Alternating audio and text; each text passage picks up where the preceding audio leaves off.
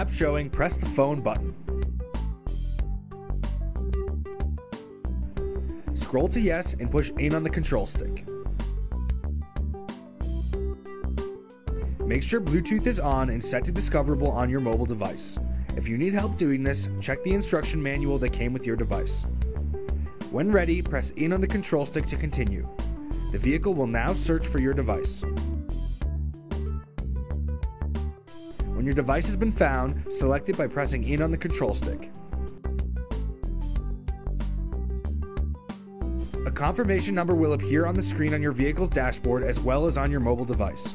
Make sure that the numbers match by confirming the pop-up on your mobile device.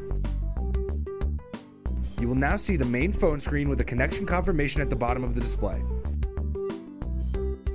A pop-up will appear asking if you would like to automatically import your contacts from your phone's address book. Select on or off depending on your preference.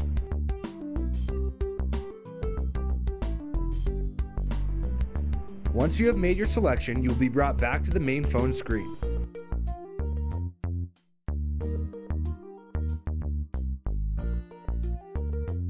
To access more phone-related features, press the menu button.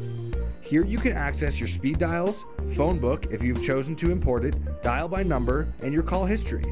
Some devices also offer the text by voice option that you can see is grayed out in this menu.